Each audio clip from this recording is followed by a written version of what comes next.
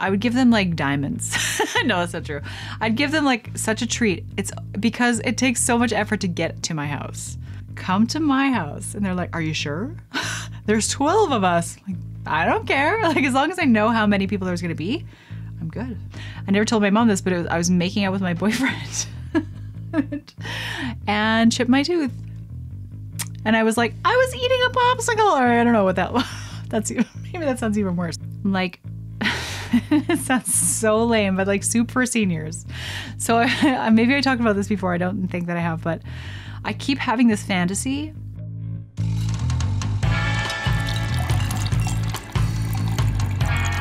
I want something sexy. That's Liquor. Don't get it twisted. Hello, everyone. Welcome back to my channel. My podcast, I should say. The Kitty Liquor Podcast. That's Liquor. Don't get it twisted. This is episode 110 and the final episode of Halloween. Now, I'm not going to lie. I've been waiting to wear this dress. It is a incredible dress from not Sugar Thrills, but a sister brand, Widow, from the website Dolls Kill. And they actually make this in many different colors. They came out with this navy and I had to have it. And I want the other ones too, but I'm like, I can't justify the cost of this dress in multiple colors. It's different when it's like a little piece of lingerie because I've got like these lacy teddies from Sugar Thrills. I've got like 9 or 10 of them in every color, but they're more affordable. They're getting a bit more expensive as time goes on. But anyway, so I am bitten and I'm not quite transitioned into a vampire yet. I was trying to find fangs, but I couldn't. Besides, you know, those fake teeth that you put in your mouth that are like the cheap plastic ones. I should have like thought I had ordered online, but anyway, you know, like I said, I've been bitten and now I'm just waiting to transition. I might be kind of like Bella from Twilight, where she's not quite a vampire. She's in between. I don't know a lot about the Twilight series and I could be totally wrong about that, but let me just take off my Whoop. A lot of you guys always ask what this is. This is my Whoop band. And essentially it just monitors my sleep, my heart rate, my oxygen levels, all that fun stuff. And there's no point in wearing it now because I'm a vampire and I'm dead, so it won't really monitor much of anything. So that's why I'm taking it off. So, are you guys excited for Halloween? Are you going to any parties? This is Friday, so I'm assuming that you're going to, maybe not assuming that you're going to go, but if you are going to go to a party, it's going to be tonight or tomorrow night. So that's just that. And I'm wearing my party costume already. Woo! So it's funny with this dress. I am wearing pasties, by the way, underneath because it's clear mesh. And I really have to like, so these cups are a bit too small for my titties. But if I pull my boobs up to give myself like extreme cleavage, then it shows the pasties. And I can't really sacrifice one for the other. So it's kind of like squishing my boobies, but I think that that's just how it has to be. I'm sorry that my titties are just so big. So I am going as a vampire to be. I'm kind of like engaged to a vampire, but I'm not quite transitioned yet into one. So anyway, enough about that spiel. All right, so it is so funny. It snowed 14 inches overnight. And it looks like it is December 20th. And I'm really excited about the fact that we have snow, but at the same time, I'm a little bit traumatized because I haven't had my Halloween party yet or celebrated my Halloween stuff yet. And so it's confusing for me because I'm like, it's beginning to look a lot. I'm like, no, it's not Christmas yet. And then I'm like thinking about Christmas decorations, like, oh, you know, and this type of wrapping. I'm like, no, stop. It's not Christmas time yet. I am one of those people that brings out the Christmas decorations on November 1st. That's not true because I'm lazy and I'll leave up my autumn Halloween decorations up longer than that. What I'm trying to say is I decorate early for Christmas and I really plan ahead. Typically, I get most of my Christmas shopping done in October. So I've done some so far, but I've been, like I said, a busy bee. So I've been out of the country and all over the place. And so now it's crunch time. Like for me to have not ordered everything yet is a little bit like, eh. So it's okay. It's going to happen. I've got time. I think when the whole world shut down for a while and then shipping was iffy, like you're paying for 2 days shipping, but it's coming in 3 months because they had an excuse, so it's still sort of the excuse, but I don't know. What am I even talking about that for? This is a Halloween episode and I got a big poofy, lovely dress on that I love and I can't wait to wear all night long and dance all night long. I'm wearing pants underneath this dress right now just because of the itchy factor. There's a waistband that has lots of tulle because this has like this beautiful lacy layer, but then it's got this horrific, treacherous, goddamn tulle fishnet that's itching me to. So I have the perfect solution. I've got like nude, high-waisted underwear. So it'll look like I'm wearing nothing. And it'll also protect my waistline from being shredded. And I know it's Halloween, but it's not what I'm into at this point. So let's get into cocktails. So I have this. So this is not my original idea. I saw this on Instagram Reels, and there's actually this beautiful blonde girl that I keep she keeps popping up in my feed, but I don't follow her. But she does like similar to what I do, try on clothes and that kind of thing. But she also creates cocktails, and one of her cocktails was this. Basically a martini glass. She cut 2 little red peppers and stuck them on the edge of the glass. They look like little horns and made this beautiful red cocktail. The ingredients, I don't know what they were. I just screenshotted it, but it's a red cocktail. I'm going to create my own little concoction and add some edible glitter, and we're just going to do it all together on camera. And you know what? My paper towel roll is way over there. And I'm going to make such a mess, I know it, but maybe not. Knock on wood. Okay, so this is the glass that will be holding the cocktail. And I don't know what the hell, but my cocktail shaker has gone missing. The one that's supposed to go in there. This one is very similar and will work and is full of ice.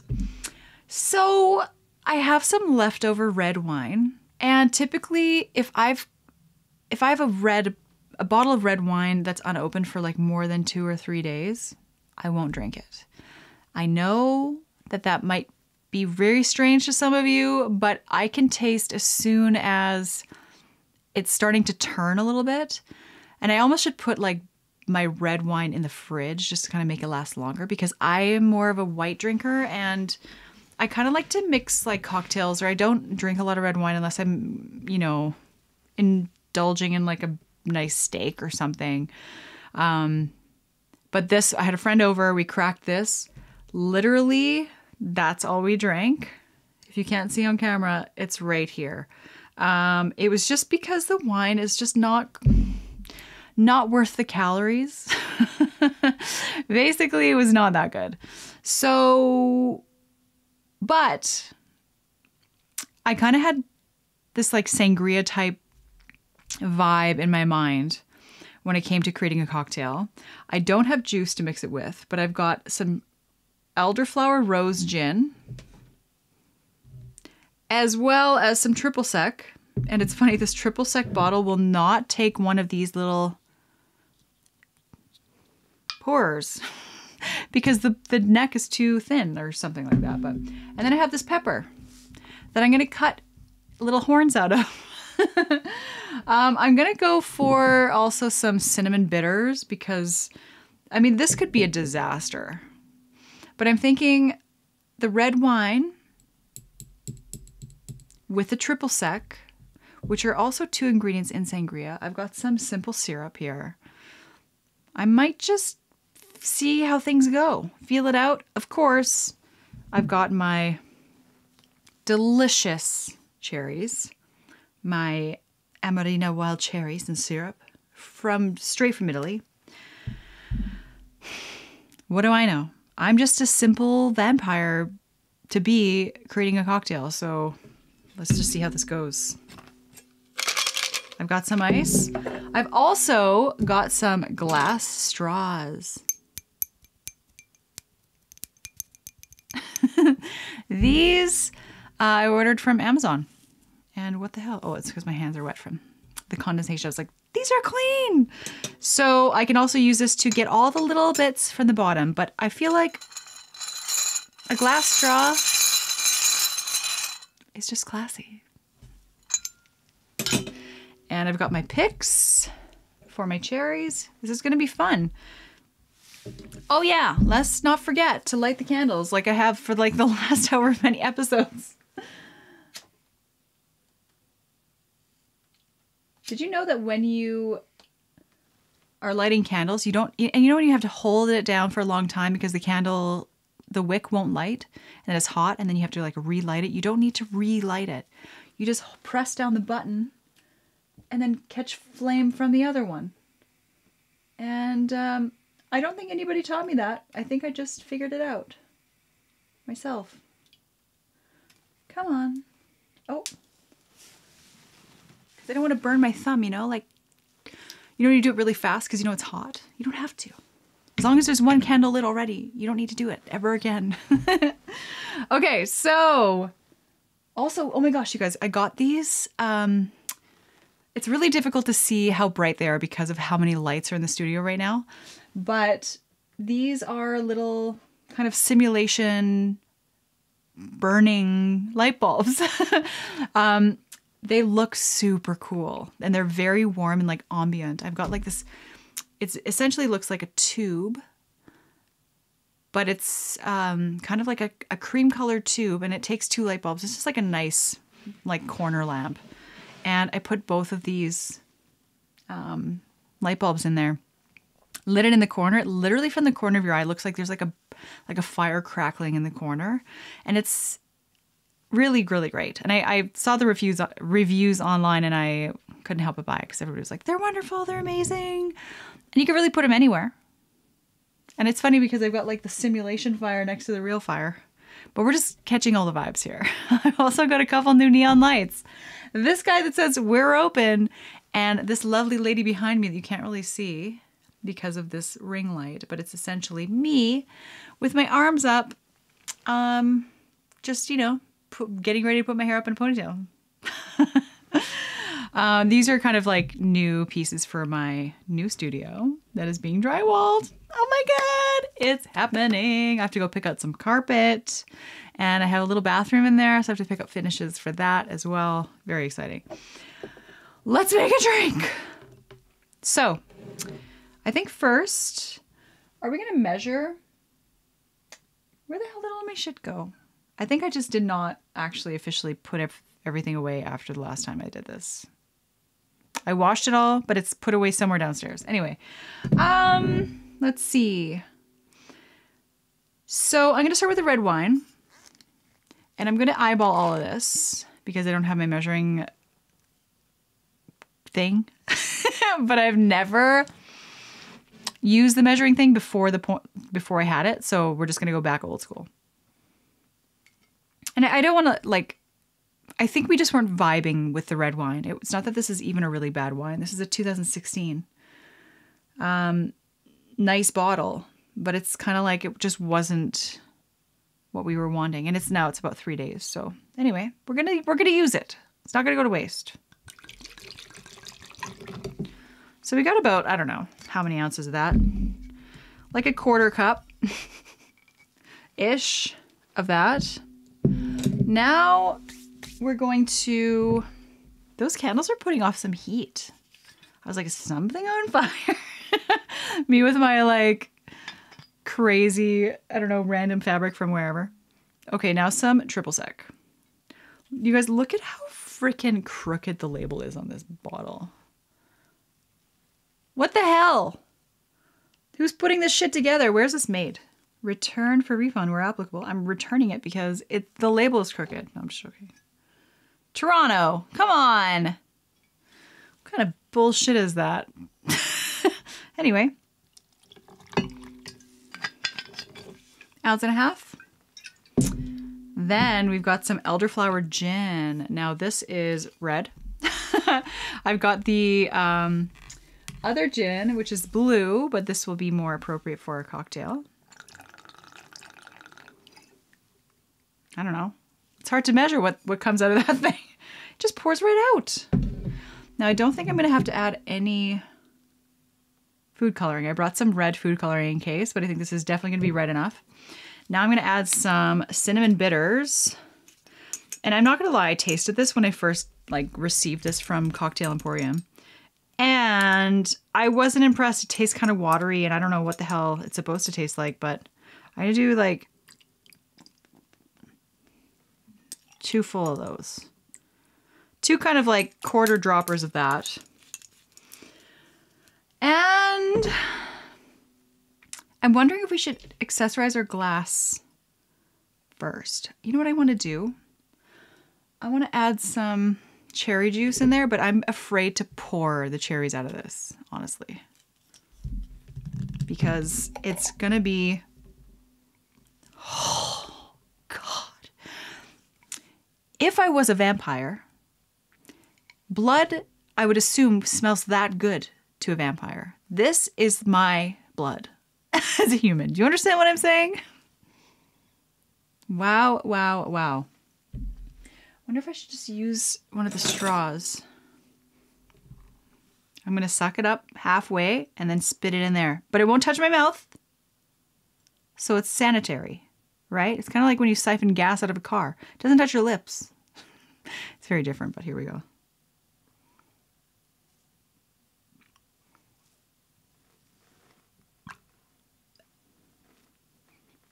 I think we need one more dose.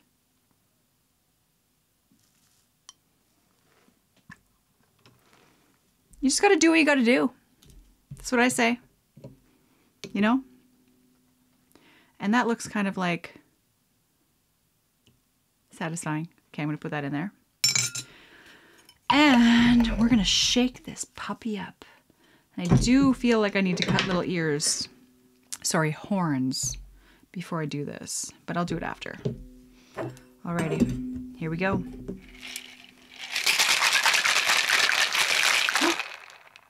Forgot something. I forgot something. It's very important. Maybe not super important, but important enough. The shimmer dust. God, who wants to drink a cocktail that's not shimmery? Not me. Especially because vampire skin is supposed to be so glittery. I was gonna put glitter all over my entire face and I thought, maybe not.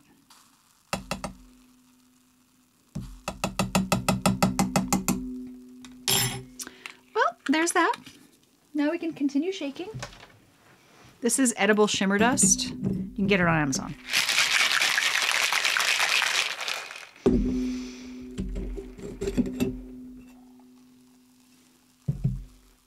I will, however,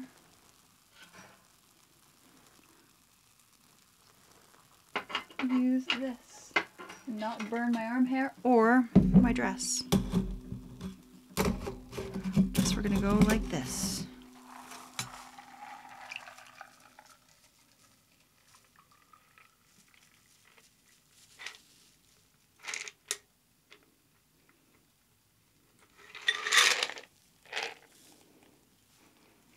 How do I do it? Every time. Okay, first let's look at how beautiful it looks. I'm not sure if you can see the swirliness of the glitter shimmer dust. I can't. But sometimes when you shake a cocktail, it gets air bubbles in it and it's not as clear as it will be. But let me just taste it before I cut the ears up.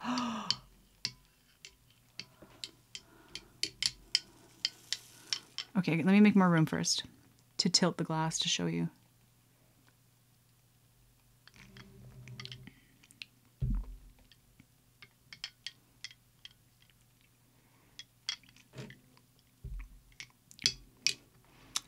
How did I do that?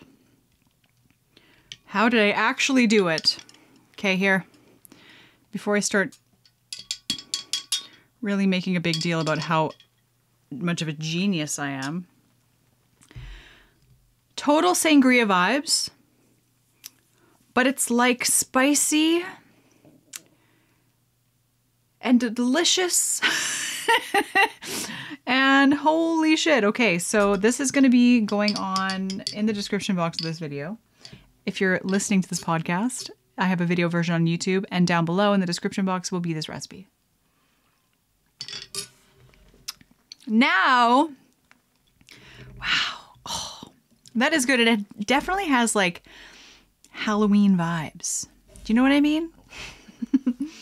Okay, let's see what we can do here with this. I want to not screw this up, and I want the horns to be decently long. So this is a red bell pepper, a mini bell, and it's not spicy at all. I use these often in salads that I make. So the idea is to make little horns, but I feel like I'm just gonna have to skinny this up. It's a little bit too thick. This one and this one. And then I'm just gonna slice a little slice. See how this looks. Will it stand up or will it tip over? No, it's okay. We can doctor it. It's really about the effort. No, I want it to work. They almost look like little kitty ears. But this, how do I make it stand up more?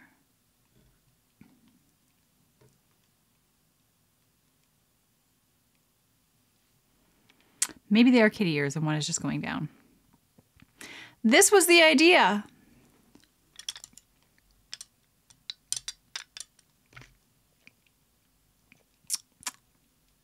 Wow. Excellent, excellent, excellent. So you could get smarter. You know, let me try it with these. This works. But I think I need a smaller little, you can get them quite a bit smaller. You could even use chilies if you were going to risk the spice factor. But I think if I slice it in, I don't know what I'm talking about. So let's try that. Slice it at a bit of a different angle, it's not going to tip. Okay, there we go. Maybe that works better. Smaller? Better? Like little devil horns. Even though the devil and the vampire realms are kind of different areas, this is good. What would I change about it? I didn't need to use any simple syrup just because of the syrup from the cherries. You know what?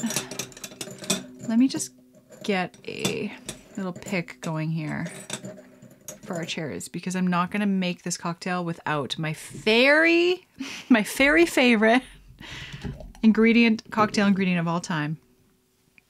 The cherry. I mean, the cherry. Wah-ah-ah. Okay. Are you somebody who enjoys giving out Halloween candy?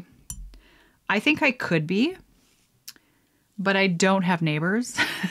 And if a kid showed up at my house to trick or treat, first of all, I probably wouldn't be home. But second of all, I would give them like diamonds. No, that's not true. I'd give them like such a treat. It's because it takes so much effort to get to my house. You know, like, and if a kid is maybe back in the good old days, like I think about the way that, and maybe they didn't really do Halloween in Holland back in the good old days, but my Oma told me stories about them living on a farm. And they could just see the next farm. Like it was like farm fields and, you know, they could see the next farmhouse, but it was, you know, like a kilometer away or something like that. But imagine trick-or-treating back in the good old days when you didn't have like a little town to go through. But she would talk about, like I said, the distance between, and I thought, trick-or-treating would suck. Maybe that's why they didn't do it. But I remember when I was a kid, I'm sorry, I'm just trying to stab cherries as I'm telling you the story. When I was a kid, there was always a neighborhood in our town. And I think a lot of towns are like known for this too. Where there's like an area, like a wealthier area of the neighborhood where they give out more candy or better candy or like full-size chocolate bars or full-size candy. Oh yeah, what was I talking? I was talking about essentially giving out candy, and if that's something you like to do, or do you shut your lights off? Because I think there does come a point in the evening where like enough is enough, and there are neighborhoods where like people buy hundreds of units of candy. So like they'll buy a box of 3 or 4 or 500. They'll run out and then turn their lights out, but still all night long, the kids are knocking on the doors because they have all the Halloween decorations. But like after 9 p.m., because around here it gets dark at 4:30 around Halloween time. Maybe not that late, but sorry, not that early. I think maybe around like more 5:30. But man, they just don't let up. And it's like, I've already spent so much money. Like people put so much money and effort into Halloween. And I love that. I absolutely would do the same thing if I had neighbors to see the effort that I put in, but I don't. So I could do it for myself, but it's not the same thing. Okay, I got a couple cherries here on a stick. And I'm not going to lie, I'm going to go for 3 because I went for 4 by accident. I'm going to eat one right now.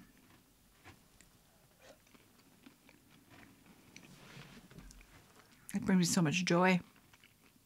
That flavor. Go to Cocktail Emporium, or maybe you can find this somewhere else.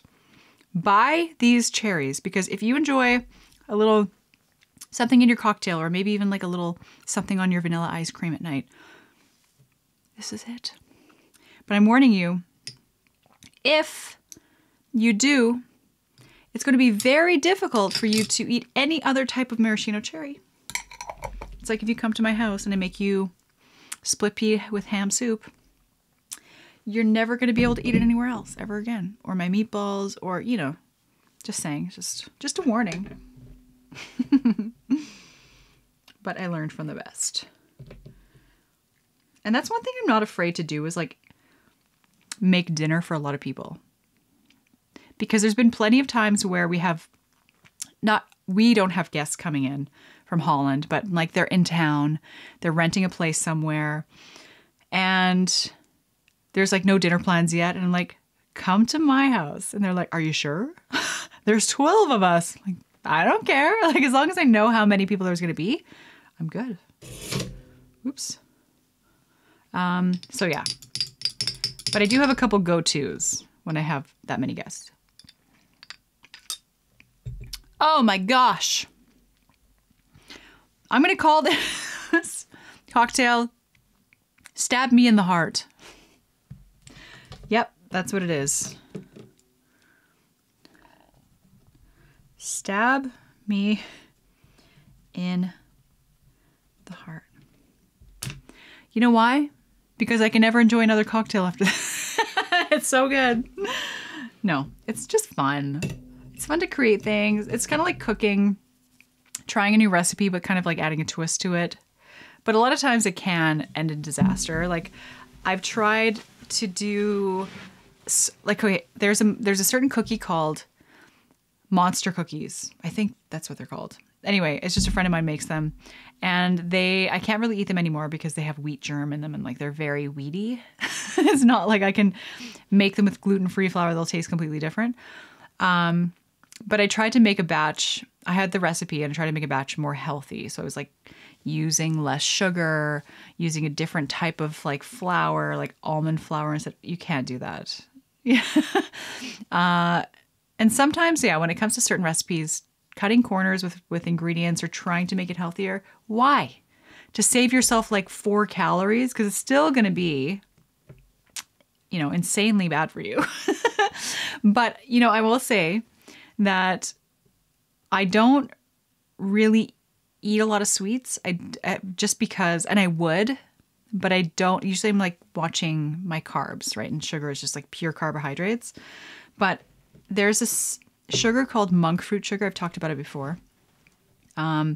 And however it's made or wherever it's derived from, the monk fruit, it tastes just like sugar. And it's like, I'm not telling you something that's a lie. Because, you know, you've had sugar alternatives like stevia. Hate it. The only other one that I've had that's kind of decent is xylitol. It sounds like a chemical, but it's like not. And it's apparently also very good for your teeth. But stevia, Splenda, these sugar imitations are like bad. But this monk fruit sugar that I buy is like, whoa, the same thing. I can make whipped cream with it. Like if I'm heavy keto where I need lots of fat, I'll be like, I can whipping cream, like 35% cream with this monk fruit sugar, and it tastes just like whipping cream. So any recipe that I make that requires sugar, I use the monk fruit because it acts the same. It's like 1-to-1 measurement wise, but wow. What was my point? I don't know. It's going to happen a few more times this episode, I think. But look at this, you guys. What have you thought about my holiday cocktails? I mean, my Halloween cocktails. Whenever I say holiday, I think of Christmas. So Christmas will be fun too. And I think, let's see, how many Fridays are there in December? Because there are 5 Fridays in December. Woo! That makes me excited because I can make 5 different cocktails and also conjure up 5 different outfits. And it's going to be a blast. Oh my goodness. Yay. Okay. This is a Halloween episode. So far it hasn't been very creepy besides my lipstick probably all over my teeth. And if it is, then I don't care because it's Halloween. Yesterday I had my Invisalign attachments removed. And if you've ever had Invisalign, you know what I mean. But if you haven't, Invisalign attachments, I have to watch the flames, essentially are like little bumps on your teeth that will help your Invisalign trays click onto your teeth and stay on. You have to let me know if anything paranormal starts going on around here because I don't want to miss it. But I had them removed because I'm going for my very first like official veneer appointment where I'm getting wax ups made. And I don't really understand what that even means, what wax ups are. It's not a like super long appointment, but I have to whiten my teeth daily before I get my veneers, essentially to kind of match my natural color of my teeth to the veneers. So the veneers aren't like stark white and then I have like yellow teeth, but my veneers won't be crazy white. That's one thing that I expressed. I was like, I've seen it before where people's teeth are abnormally white and it's quite obvious that they have veneers, or I'm all about the natural look. Even I have like, I wore Invisaligns for just over 10 months and my bottom 2 front teeth still kind of cross over a bit. And I was like, leave them. Like it did, like the Invisalign tray did not quite do its trick because that will happen sometimes where if you don't wear, and it's probably my fault from not wearing them like as much as I should, but sometimes some certain teeth won't move. And that's why I don't know what went on. But it doesn't bother me that I have a little crossover on the bottom. It makes them look a little bit more natural. Like to have completely perfect teeth, it scares me a little bit just because it's obvious. Like I kind of am more about like more of a muted perfection. Like, yes, oh my God, I got perfect teeth. But they might wonder like, are they veneers? That's kind of what I'm looking for.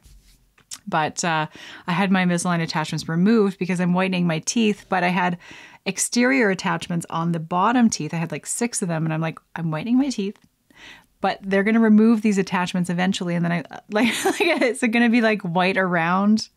And then the attachment where the attachment was like a different color. So I was like, I think we should. And then it was just a bit of a miscommunication with my dentist. And because I live in a small town, my dentist is in Calgary. So I was like, well, rather than make a trip to Calgary, I'll just like deal with it here. And they're like, yeah, hey, that's a good thing you caught that. You know, not a big deal. Because to be honest, you can still whiten your teeth after you have your veneers.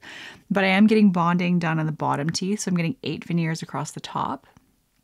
And we were going to do 6. And I was like, when I smile, I kind of show that like that fourth, like the tooth beyond my canines a little bit. And it bugs me when I see people with veneers and it's like, you can see where they stop. And then, you know what I mean? So I didn't want that. So I was like 8. We'll go for 8. And then the bottoms are just going to be bonded rather than have veneers in the bottoms too. So anyway, this is going to be expensive, you guys. Like, whoa, crazy expensive. But the reason why, because originally I was going to go with bonding, which is where they pretty much put a composite material on your tooth, put a blue light on it, it hardens. So say if you've ever chipped a tooth and had it fixed, typically it's just bonding that they'll use. It's a very hard material. It's not as hard as your enamel, but it's like something that will last for quite some time.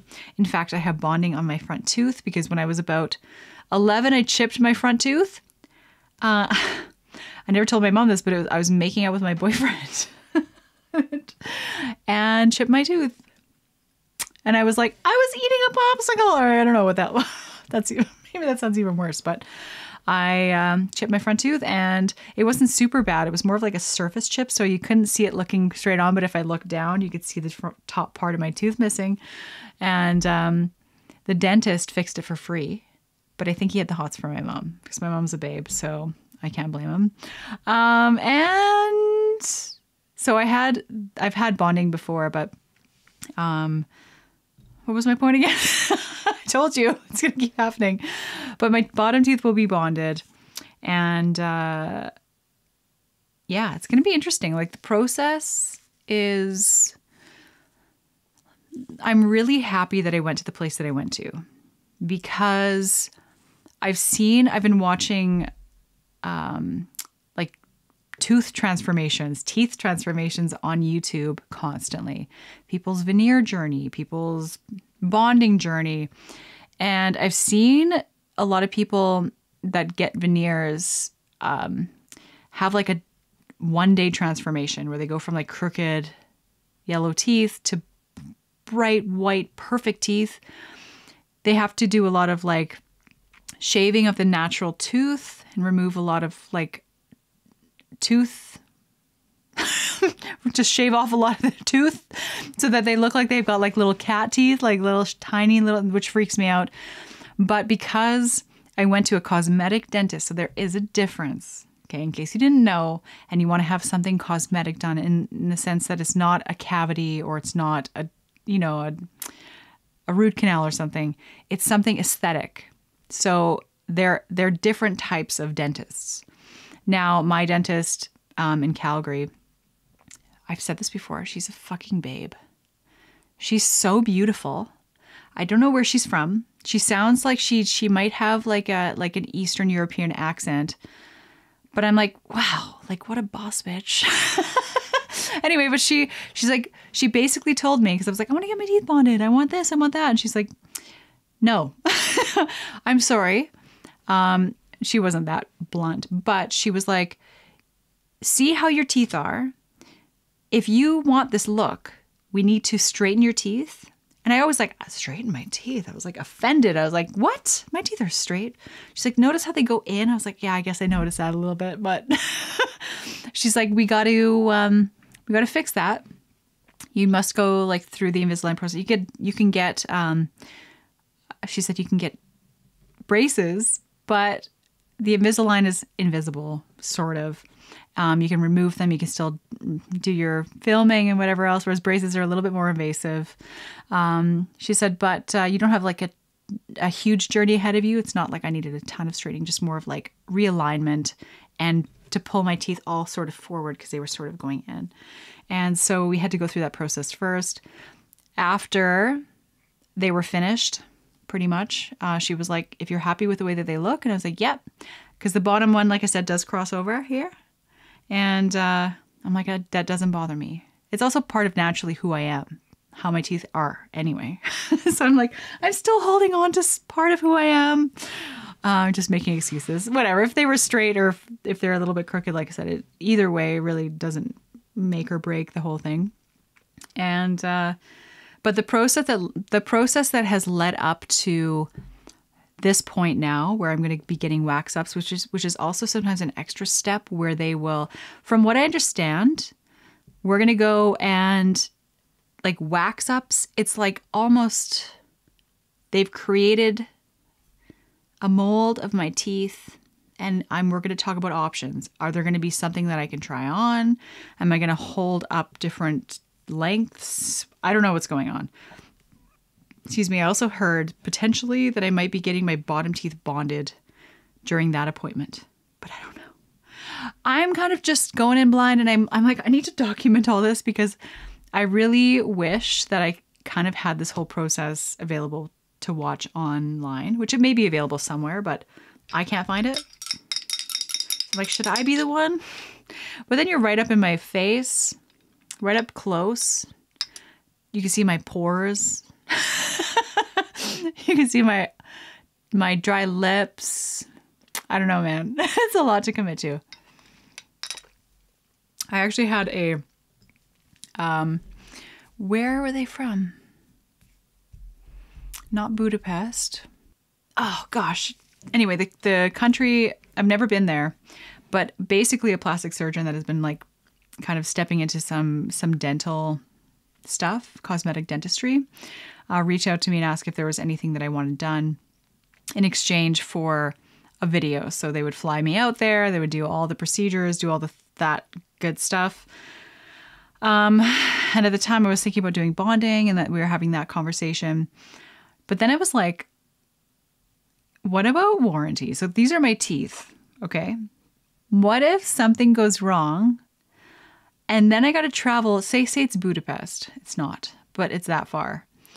Say I have to travel all the way back there to figure out my tooth situation. Like if I have a chip, or if we're bonding, because originally, like I said, I wanted to have all my teeth bonded. But because I'm a grinder, I would definitely chip them off. I'd be wearing a night guard, but even so, the porcelain veneers are sort of like a longevity thing. They're also the most natural looking because they have a little bit of like translucency to them, like natural teeth do. They're not opaque white, like where there's no see-through factor whatsoever. And this is also where my dentist was like brilliant. She was like, okay, this is what you're looking for. This is what you want. You cannot achieve this with bonding, but you can achieve this with porcelain veneers. And I was like, okay. And so then we talked about the process. She's like, essentially the amount of tooth that she would have to remove for bonding would be similar to the amount of tooth they have to remove for veneers. Because the first thing that came to my mind was like, kitty teeth. I don't want like little sharp nothing teeth. That's horrifying and probably very painful. And I was like, ugh, and to be honest, like I know pain is gain. So like it would pay off.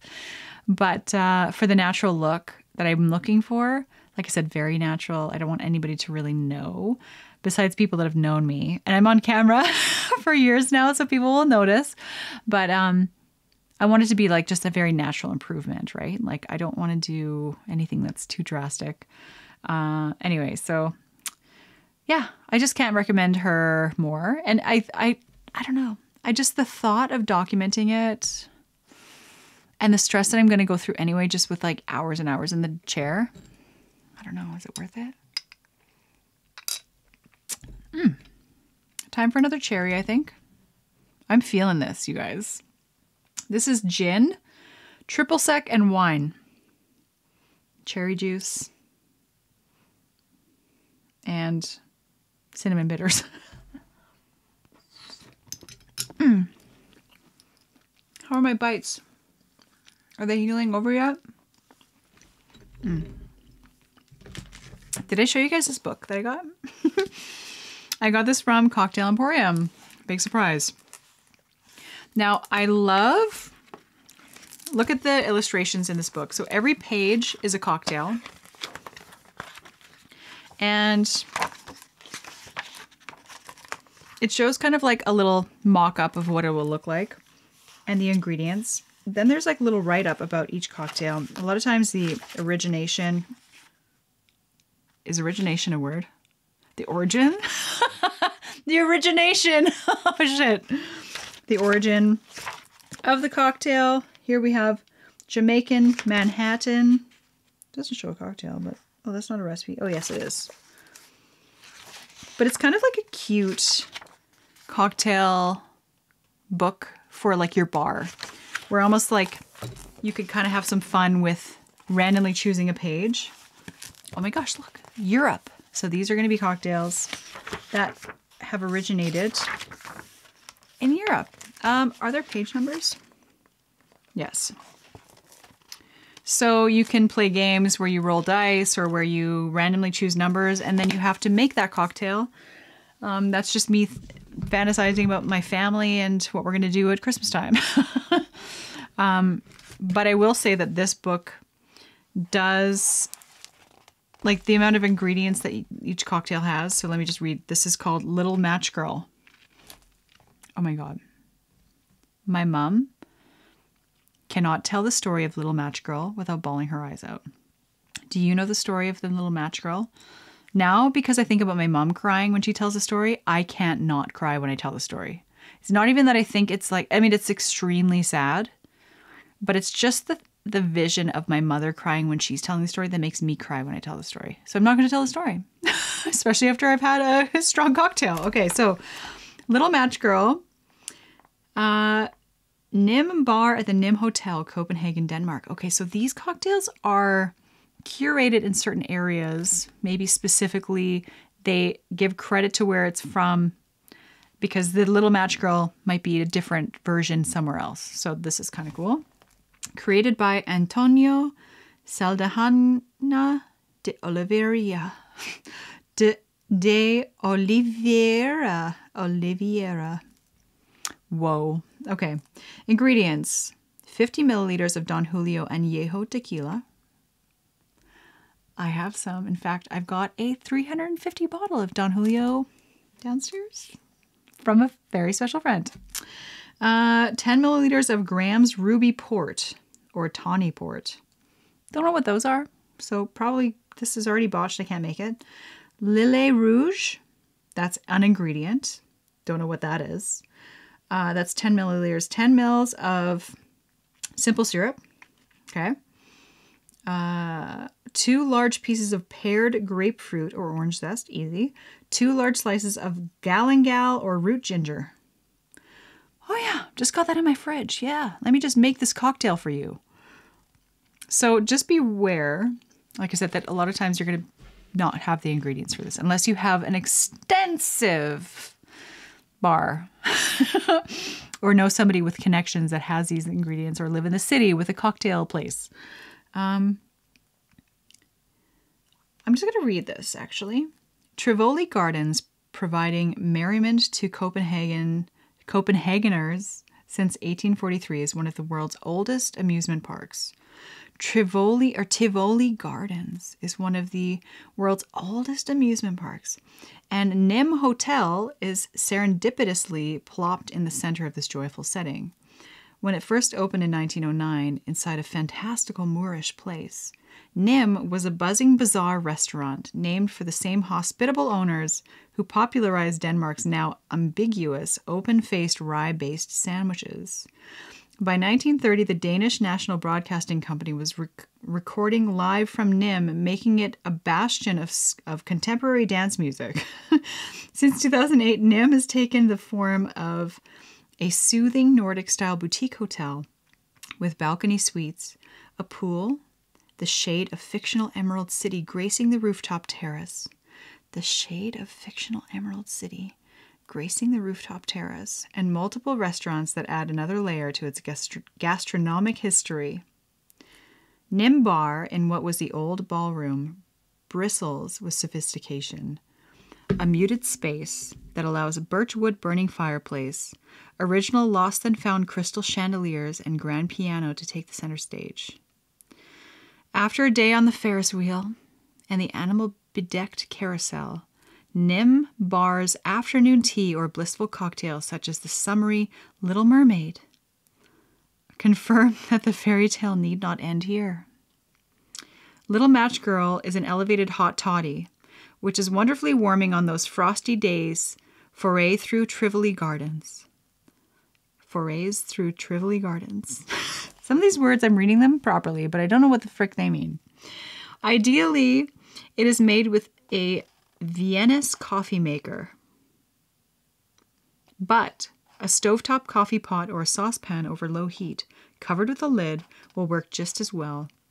This recipe makes one cocktail, but is best served for groups of 2 or more. Simply multiply the ingredients accordingly. Wow, okay, so this is actually a warm drink. Combine the liquid ingredients in a small saucepan and place over a low heat. Add the grapefruit, orange zest, and the galangal or ginger slices to the mixture. Then cover with a lid and simmer for 3 to 5 minutes. Strain it into a mug to serve. I just took you guys on this journey. And this is 1 page out of this book. So it's kind of interesting, like, if you were to make cocktails for guests and give them a backstory, like an origin story, it almost like enhances the experience, right? Like if you made Stab Me in the Heart, I already forgot the name, for your guests, and you said, hey, there is this girl that has this podcast and she makes cocktails. She didn't know what the hell she was doing. She added these ingredients because she thought that this and this went together, and she was wearing a vampire outfit at the same time. You created a story. And now they can enjoy the cocktail even more. It's almost like, no, maybe it's different. I was going to say it's almost like reading a book and not knowing what the cover looks like. Maybe there's a character on the cover. Or maybe watching the movie before reading the book. It's the opposite of that. It's like you're creating a bit of a story that enhances your experience rather than takes away. So I would say that my example is actually takes away from your experience, because like the freedom of your mind creating characters and visualizing things can be taken away by, you know, seeing what the characters look like beforehand or whatever, like without allowing you to allowing your mind to just go crazy with its own path. Do you understand what I'm saying? Maybe this is hitting a little hard. What's the next one? Ooh, this one's called Mad Dog. Manhattan at Regent Singapore. Funny, I've been watching, so I'm not gonna, do you guys want to? No. I'm watching The Real Housewives of Sydney. I just discovered it and recently watched the entire first season within a couple of days. Each episode is like 43 minutes, so it didn't take too long. But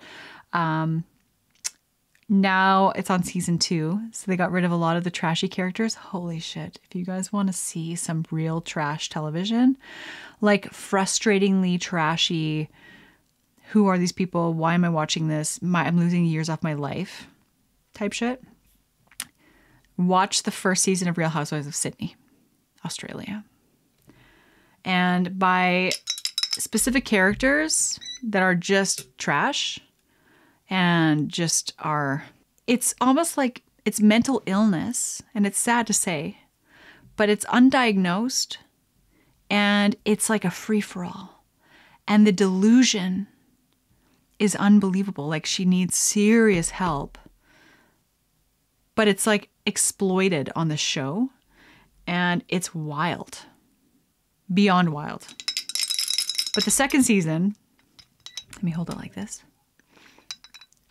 The second season is a whole new cast, except for 2 of the girls are still there.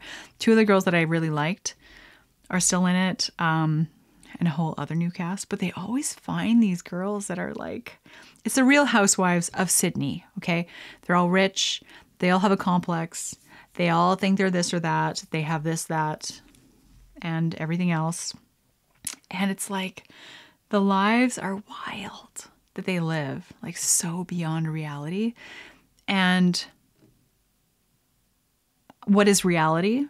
I'm not one to judge. My reality, some people would think I live in a fantasy land too, and I kind of do. I live in this beautiful area and I have all these freedoms, but it's more like the materialistic shit, like the materialism in some of these people that like they super identify with what the brands that they're wearing and the parties they go to and the people they mingle with. And it's like so, and it's fine. Like everybody lives in their own bubble. No shame to them. They're putting it all out there. But that's why I love it. It's so different from like my reality. That it's, I mean, I call it trash TV, but it's very educational at the same time because it kind of makes sense of like what certain people are after. What's the end goal? A lot of them are so unhappy, so miserable. Like the more money you have, you know, more money, more problems. It's really real. Like you have a fantasy of being rich. Well, then you better have a fantasy of not knowing who to trust, not having very many friends because maybe they don't like the fact you have more than them, family members trying to borrow money from you and losing relationships with them, and business. And sure, money is freedom, but it's also a prison. And that's true because ask anybody that's a multi-millionaire, billionaire, trillionaire. It doesn't come without its, you know, its negative side as well. Anyway, because I'm such a trillionaire that I know, me and Elon, we were just on a boat the other day, just chatting about our problems, how we should just get rid of all of our money. I said, hey, just put it in my bank account. I'll just be philanthropic. And it's actually true, though. No, that's not true. I've never met Elon Musk in my life. But I fantasize about what I would do with the money if I did have access, like to unlimited funds. And this is like an interesting question, and I'll leave you with this. You know what? I really did have some more Halloween stuff planned that I cannot even bring on into the next episode. So I might just make this a longer episode. I don't know yet. But if you had unlimited funds, and it's more complex than this because do people know that you have unlimited funds? Is it a secret? Like you have to kind of like be very clear. If you had unlimited funds, what would you tackle? What would you do? I'm very small scale where I'm like, in my town, I think that there could be a much better senior care facility. You know, I have a very soft spot for seniors, always will. And an entertainment facility for them. You know, like a whole building next to where they are, so they don't have to travel very far. Where it's like senior fun times. Where they could just sit, if they're in a wheelchair, they can throw a ping pong ball and try to hit certain targets. And that is what they do in the afternoon with all their friends. And they compete against each other. And they're just giving her, you know? Or, you know, wonderful meals, culinary experiences. Tonight is going to be Chinese cuisine. And some of them might go, I don't want to eat that. Because they don't... You know? But then they try it. They might like it. They might learn something.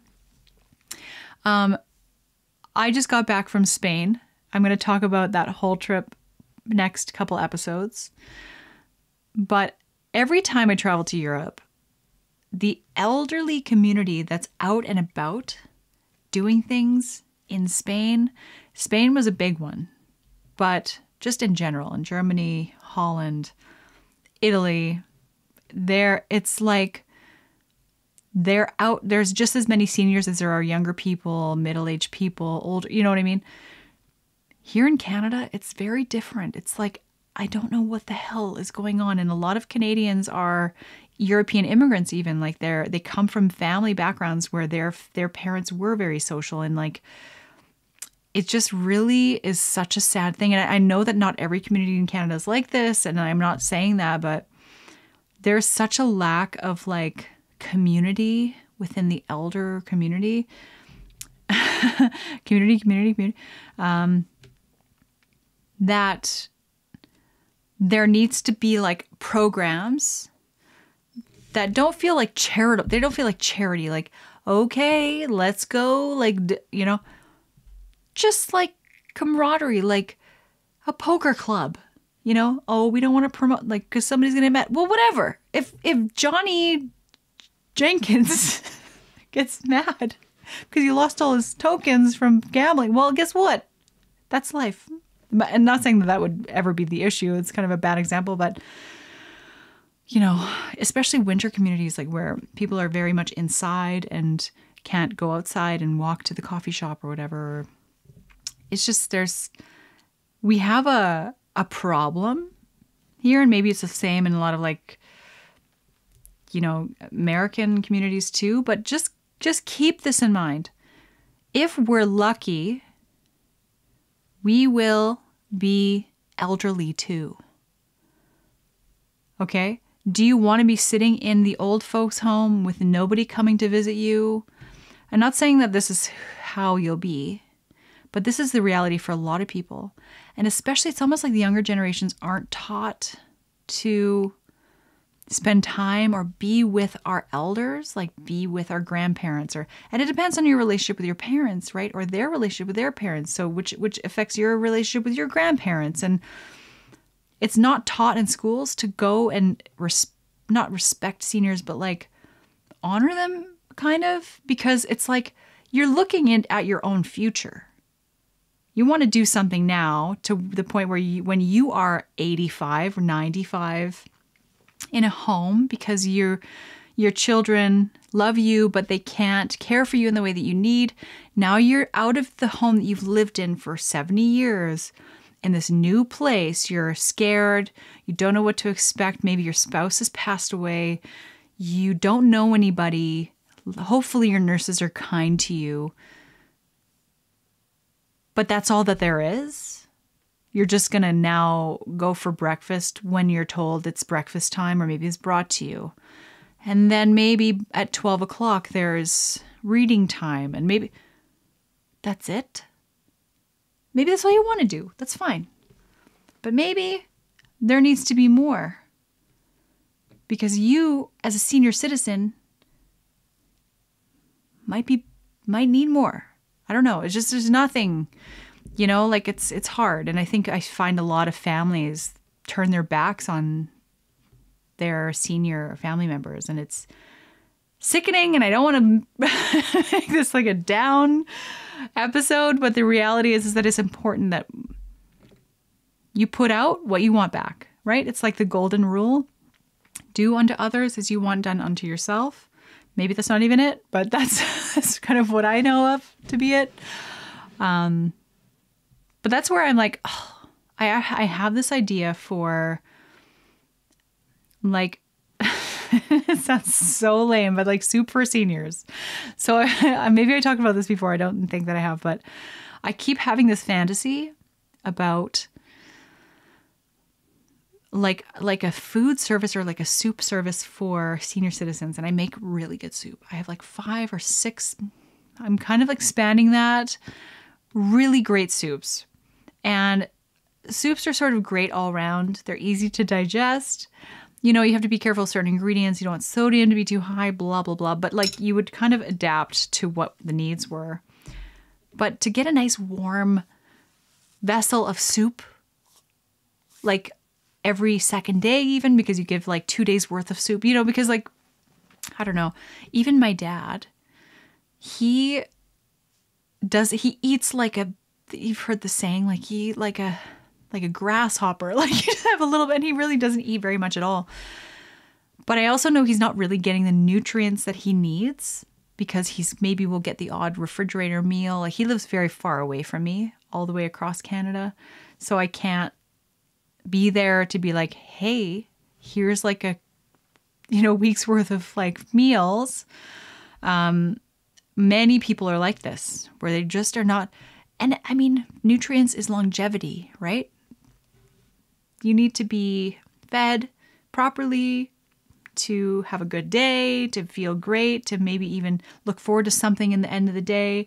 Whereas like because I am a foodie, I love to look forward to dinner. Like if I'm making dinner, it's one thing if I'm going out for dinner, it's like, oh, like I look forward to that the whole day. And not everybody's like that. My dad's always been very like, whatever. No, I don't need to eat. Like he's never eaten breakfast. He just goes to work and then he just will eat lunch maybe and then maybe dinner. I don't know. I'm like, Dad, what the hell? Like that's just how he's been for so long. But it's like a little something to look forward to. If you were like a senior citizen at home and maybe you have mobility issues, it's hard for you and you're buying frozen meals or whatever, but like to get a really delicious delivery of soup makes me really happy. The logistics are insane where you'd have to really be like insurance is a problem. You know what I mean? It's not as simple as like, here I am with soup. Somebody has an allergic reaction. Like you have to be very careful about like how you go about it. And I don't want it to taste like airplane food because like, okay, say somebody can't have salt. Well, I made the whole batch of soup with salt. So like, does that person not get to eat that day? Like, well, I don't know. There's just like lots of logistics involved. But I do have this fantasy somehow. And I've had this idea before with like, there's a charity called Love for Our Elders. It used to be called Love for the Elderly, which just rolls off the tongue a little better. But Love for Our Elders is called now. And it's where you can write a letter to a senior, send it off to this charity, and then they go to senior homes and give each elderly person a letter, which is beautiful. But I was talking to somebody about it and they're like, no, that's lame because it's not directed to them. It's like just a random letter that's written and it doesn't have their name on it. It's like, oh, because as a younger person who can't relate to being in a home all the time, just receiving something that's handwritten, even if it was like, even if it was just a recipe or something, it's like something that somebody else touched. But the intention is like, I hope you're having a beautiful day. I hope that you had a great meal, or I hope that you are playing games in your home or whatever, like just something positive. It's still something, right? It's not a bad thing. But the person I was talking to was like, no, that's like almost like they were almost offended. And I was like, but then that just like, maybe to some seniors, they'd be like, oh, that have family that write them actual letters and send them real photos of their grandkids or whatever. But so many people don't have that. Right. So it's kind of a perspective thing. It's like, I think it's a brilliant idea. It would be better if you could have a website to go to where you could actually choose a specific senior. You know, it's sad to think about the one that doesn't get chosen. But you know what I mean? Say you're allotted like 10 to choose from. Like it's a random thing. Choose one and then you can know their name and write their name and know what they look like and know where they are, like the state or the province that they live in. And then that, you know what I mean? So I have all these ideas about ways to kind of help seniors. And to be honest, I should go and like, because I talk the talk, I should walk the walk and go and volunteer some time there to spend with them, because I do have this like passion inside of me for senior citizens. And it's not, it sounds so lame. And oh my God, I swear to God, my dress is just lifted like 6 inches. Anyway, but the heartbreak factor for me is crazy. The thought that I would go back to see Susie again and she passed away the night before would just kill me. Sorry, that's not the right. I should choose different words. But the heartbreak would be immense for me. But it's about them, right? It's not necessarily about you. So the fact that you were there for the last 3 days of their life made the last 3 days of their life like amazing. But for me, I would just be wrecked. Like I'm almost going to just lose my mind thinking about it. But my point is, is I'd love to do something. I don't know what exactly it is. I'm so busy, but that's never an excuse for anything because like there are 24 hours in a day.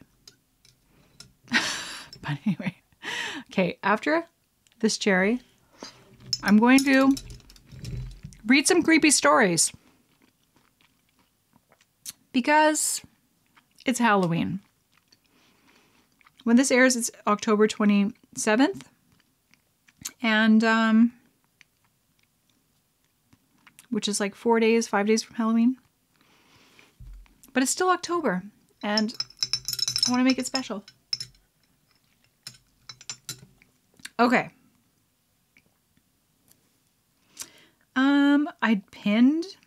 I recently learned that you can pin tabs on Safari. So I use Safari as a browser on my iPhone. And you can pin certain tabs where if you're always going to one website, like Pornhub, just joking. But like any website, I'm constantly going to like, let me see what I have pins. Check my reservation to be able to navigate through Spain to all of my villas. Anyway, but you can like pin, like if you want to check out HelloFresh, what they're doing that week, not sponsored, but you can have it pinned at the top so you don't have to always type it in. Like Amazon, for example, Amazon, I just type the letter A in my browser and it pops up. But anyway, this is called 25 Disturbing Creepy True Stories. I'm kind of leaning more towards the creepy true stories because a lot of times there's like newspaper articles about it. It's like backed up. It's not fake.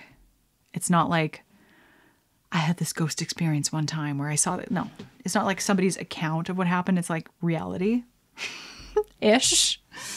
And creepy true stories. Because I'm telling you, nothing creeps me out more than a creepy true story.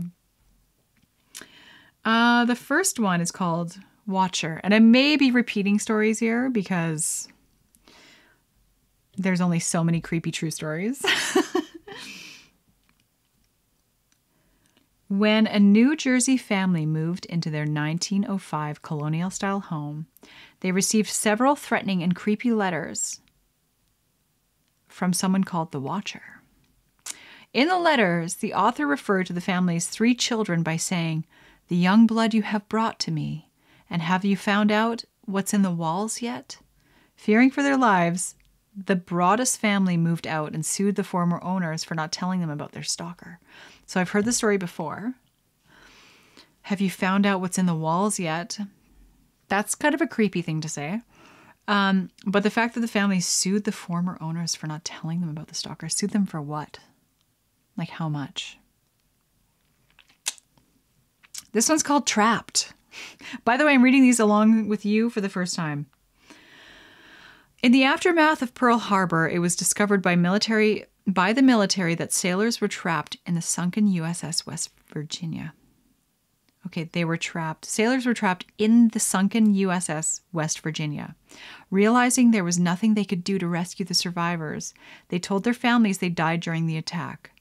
Months later, when they finally got inside, they found 3 men who'd found an airlock that survived for 16 days. It said no one wanted to guard the USS West Virginia because they could hear the banging of those trapped inside.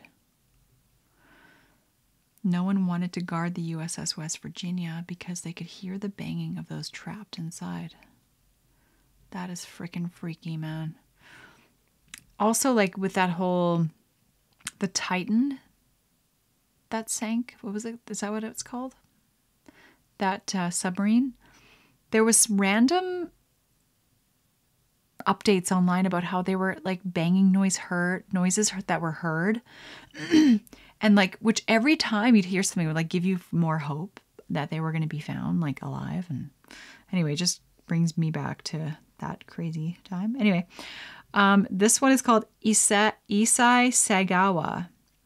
This man is a cannibal from Japan that murdered and ate his friend in 1981. After years of dreaming about it, he said he'd really wanted to eat her living flesh. What's even more creepy and disturbing is he never went to jail for it and lives as a free man in Tokyo. He said he eventually wants to eat humans again. Okay, so if he murdered and ate his friend, but he never got arrested for it. It could be like he kind of pulled the card, like, I'm not mentally well or something, and then I don't know how that works. Because if she was like, take a piece of my leg, and he had like a sashimi chunk of her thigh or something, and then she was still alive. But that's weird. Okay. Lamprey nightmare. In 2015, a creepy and strange thing happened to Fairbanks residents in Alaska. They found blood-sucking lampreys wiggling around on land, far from the water. Several accounts claim they found one in a parking lot and one on someone's front lawn. No one really knows how they got out there, but wildlife officials think maybe seagulls picked them up and dropped them off later. Of course, the lampreys are not like slithering along the ground like miles off the ocean. It's birds. Would you not think? What else would it be? Okay, this is sick. I did actually read this one. This one's called Finger. This creepy story brings a whole new meaning to the Arby's catchphrase, "We have the meats." In 2012, a young boy found a finger inside his Arby's sandwich when he bit into a piece of it. The finger belonged to an employee who sliced her finger while using a meat slicer and left it without telling anyone about it. This is such bullshit. It's gotta be. I'm in the back. I'm just slicing meats. Slice off my finger. Just keep on doing my business. I'm just going to go and take a nap. I'm going to take the rest of the day off.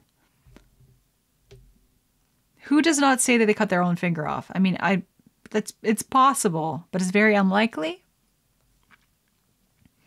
Human hand. This is the last one I'll read. While cleaning out her grandparents' attic in Tampa, Mike Lopez's sister came across a disturbing find. A skeletal human hand with a ring on it. It was hidden in a box along with a map and gold coins. Even more disturbing, no one has been able to find out whose hand it was, and if it's actually human after all. What is this? Who writes this shit? Even more disturbing, no one has been able to find out whose hand it was. Okay, but you're not going to tell us about the map and the gold coins? Where was the map leading to? The rest of the body? Anyway, okay, I'm going to read one more. This is called Bear Brook Murders. And there's like a family of like CGI people that don't exist. In 1985, a hunter discovered a 55-gallon drum in Bear Brook State Park in New Hampshire. Inside, he found the bodies of a young 20-year-old woman and a small child aged 5 to 11. For years, authorities couldn't identify the bodies despite solid leads. Then, 15 years later, another barrel was discovered in the same spot. 2 children were found inside this drum, and they believed they're related to the woman. Police believe a man named Robert Evans could be the killer, but the case is still unsolved. 15 years later, another barrel was discovered in the same spot. Were they buried? Probably. But who takes the time to bury a barrel? Like, just bury the bodies? Anyway. I'm just a little... I mean, this is from a website called List 25. I'm just reading what I read. I didn't write it. I don't know any more information, but I'm almost done this cocktail. Oh my God, you guys, I hope you have an amazing Halloween. I hope that you are in the Halloween spirit. And if you're not, that's totally fine, because Halloween can also be very like ominous and creepy and weird. I'm a Halloweenie. I'm a Halloweenish type person. And I enjoyed this month. I hope you did too. Of course, my next podcast will be November. Oh my God, it's going to be so exciting. I'm going to swap out my trees for Christmas stuff, but maybe not too early, right? There's a whole thing about like setting up anything Christmassy before Remembrance Day. So I'm just going to, we'll see how it goes. I might just vibe slowly, pop little things around. But I've officially reached 1,000 subscribers for my Kitty Liquor podcast. Thank you to all of you that are subscribed. It really does mean a lot. And we're just rolling. I mean, I know I've had my podcast on my main channel for a while, but like the fact that Kitty Liquor has 1,000 subs, that's a lot. That's like 1,000 people. That's pretty crazy. So thank you for that. And what else? Subscribe, like this video if you did enjoy it. Leave in the comments down below any questions, comments, cocktail suggestions. November, December is going to be, I think November will be more like autumn themed cocktails. And then December, of course, very Christmas themed stuff. I've got lots of things planned. So I hope that you're excited. And I hope, like I said, that you subscribe so you don't miss any of my future content. Or if you're not subscribed to my main channel, Can't Wonders, subscribe there too.